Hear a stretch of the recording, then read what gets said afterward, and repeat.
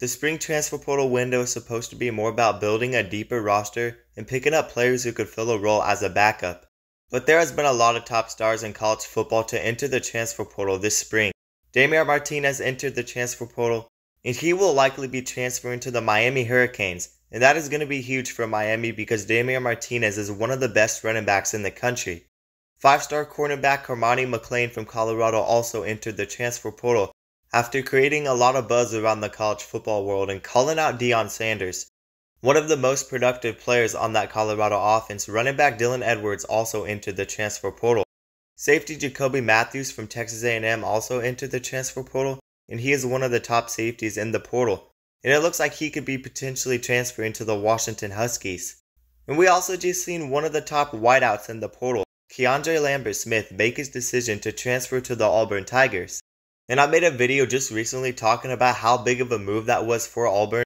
The transfer portal becomes more and more surprising every year, and there are a lot of quality players in the transfer portal right now, and they are going to be huge playmakers wherever they end up transferring. And I know I left some big names off of that list, but one player that has actually made a decision to transfer is four-star quarterback Jaden Rashada, and he made the decision to transfer to the Georgia Bulldogs. And this should be pretty exciting news for Georgia fans, because you may have missed out on securing Jada Mayava as a future quarterback because he ended up transferring to USC instead, and there is no guarantee that Jaden Rashada is going to be a future starter, but adding a talented four-star quarterback who still has multiple years of eligibility left is pretty big news if you ask me. And Jaden Rashada adds a lot more potential for the future of Georgia at quarterback. The starting job is undeniably Carson Beck's job in 2024, but after he's gone, you have to have that next man up mentality, and something that Kirby Smart has been really good at is developing 3- and 4-star quarterbacks, and he usually turns them into one of the best quarterbacks in the country.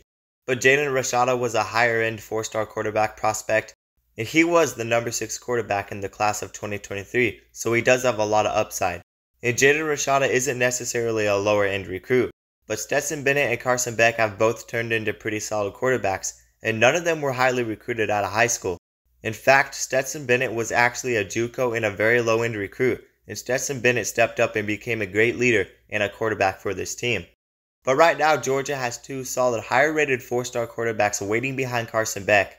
And Jaden Rashada is probably going to have to compete with Gunnar Stockton for the starting spot, because after Carson Beck moves on to the NFL, it's going to get interesting in that quarterback room. And Gunnar Stockton and Jaden Rashada are both top 10 quarterback prospects in their respective classes. Gunnar Stockton being in the class of 2022 and Jaden Rashada being in the class of 2023. So I definitely think the Georgia Bulldogs are set at quarterback going forward. Jaden Rashada appeared in 3 games as a freshman last season for Arizona State, where he passed for just under 500 yards, 4 touchdowns, and 3 interceptions, and a completion percentage of 53.7. His season got shortened due to injury, but he showed his talent when he threw for 2 touchdowns to open the season, including throwing a deep touchdown pass that was right on the money. He had some solid deep throws last season, and his arm strength and ability to hit his target was pretty solid for a true freshman.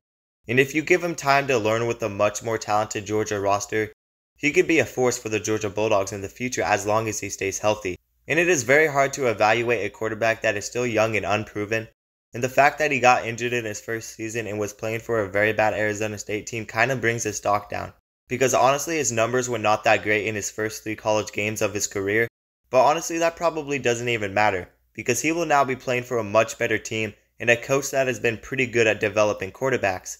And Jaden Rashada was a great player in high school, so he has a lot of potential, and this is what his high school scouting report had to say about him.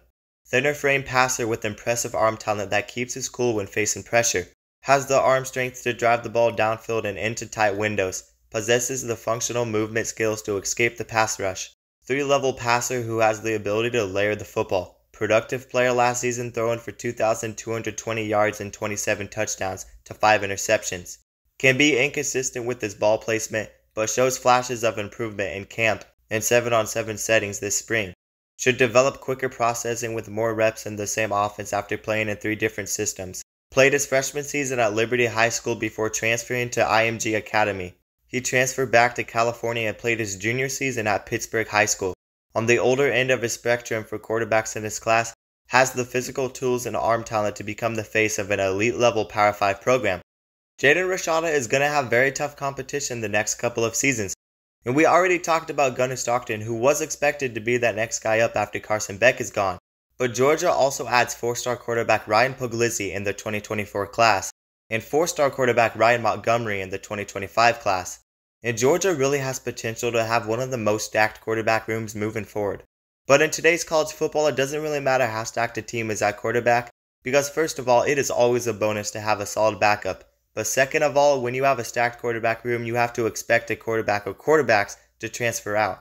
So having extra solid quarterbacks on the roster is always a bonus, and you have to take what you can get in today's college football, because a quarterback transferring out is becoming a more popular and modern thing in today's college football, and that's why we see quarterbacks like Dillon Gabriel transferring to the Oregon Ducks, and Cam Ward transferring to the Miami Hurricanes. And the trend will continue with these quarterbacks, because when one quarterback joins the roster, another quarterback leaves. But if you're lucky, you can keep many high upside quarterbacks on the roster. An example is the Oregon Ducks having Dillon Gabriel and 5-star Dante Moore on the same team. So even if Jaden Rashada does not win the starting job at Georgia, I'm sure he could find another team where he can make a name for himself. But there's not many better places to be than Georgia. And imagine if he does win the starting job in 2025, 2026, or even 2027. We don't know how long he's going to wait. But there's no saying how good he can be when that time comes. And if he becomes that number one guy for Georgia in a year or two, he is going to get pushed to the moon and develop like an NFL caliber quarterback, and I truly believe that. We don't know what's going to happen, but we definitely have to keep an eye on that Georgia quarterback room, because it's really about to heat up over there in Athens, Georgia after next season. And there's really a couple of potential first or second round NFL quarterbacks on that roster. And Jaden Rashada may just be the most talented on that roster, and he honestly may push Gunnar Stockton for that starting job after Carson Beck is gone. And Jaden Rashada reaching his full potential playing for the Georgia Bulldogs would be huge, because Georgia is already a scary team. But you give them an elite quarterback and they are likely the odds-on favorite to win that year's national championship, just like they are this year with Carson Beck at quarterback. And there is a lot of people that think Carson Beck is the best returning quarterback not just in the SEC but also in the whole country. And honestly, if I was to make an early prediction, not just an early prediction but a way too early prediction, I would have to say Gunnar Stockton is likely going to start over Jaden Rashada, because Gunnar Stockton has been on the team longer, and he looked very comfortable in Georgia's spring game, and Jaden Rashada really has some catching up to do. But like I said, it is way too early. But if I'm looking at it right now and I had to give you an answer for who I think that next quarterback is going to be, I would say Gunnar Stockton looks like the number 2 quarterback behind Carson Beck for the Georgia Bulldogs. But we have definitely seen it before with the Georgia quarterbacks. They get too far down in the quarterback room, and then they can't win the starting job, so they transfer out. Because just recently, Brock Vandagriff transferred to Kentucky after waiting around a couple years in that Georgia quarterback room. And Brock Vandagriff isn't your average 3 or 4-star. He was a 5-star quarterback in the class of 2021. So I don't know if Jaden Rashada is going to be a future starter for Georgia, but he will definitely play a factor in some way. And having a deeper quarterback room creates more optimism for the Georgia Bulldogs' future at quarterback.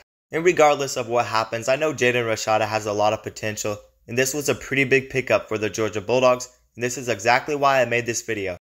But anyways, you guys let me know who you think the starting quarterback will be for the Georgia Bulldogs after Carson Beck moves on to the NFL down in the comments below. But that is going to do it for today's video. Let me remind you guys to like the video and also subscribe to the channel and turn on notifications so you never miss an upload. And if you guys love college football, then you'll love this channel, because we upload a ton of college football content, and we basically cover everything on this channel, so definitely consider subscribing. And also consider joining my Discord server down in the description below. But that is going to do it, guys, and peace out.